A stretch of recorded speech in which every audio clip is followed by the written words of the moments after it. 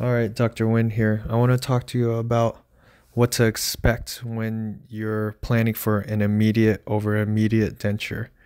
Now, this video is for the general public. So, let's say your first appointment, you come in for a consultation. We're going to go over all your options, whether it be to save some teeth, to do a removable partial denture, where some teeth are restored, or we can plan for an immediate over immediate denture.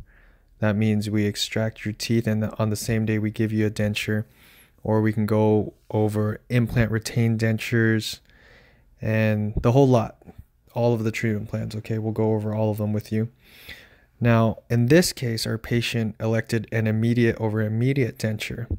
Now, what this means is we have a number of appointments before you come in for your day of extractions, and we actually have the dentures in hand before we start the extractions.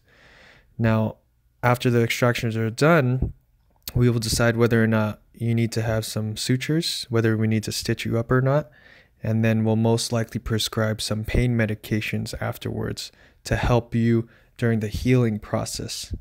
Okay, now the first 3 to 5 days are the worst part of the healing process, because you're going to be very sore and you're going to feel a lot of pain after the extractions are done. I'm not going to beat around the bush about it. It is not an easy thing to endure. Well, not for most patients. Some patients, they handle it just fine, but most patients, they have a lot of soreness.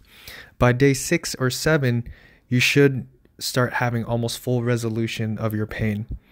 And by day 7, we're definitely going to have you in by that time to adjust down some sore spots on the dentures.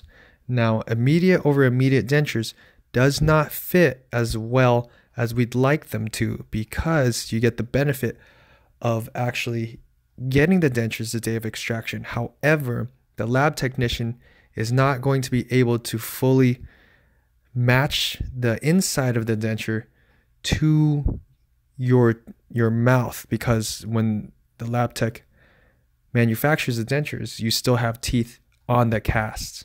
We can go over this in detail some more when I talk to you, but overall, the immediate denture fit may not be as good as we would like.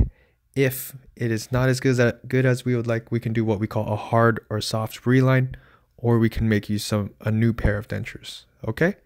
Thank you for listening and take care.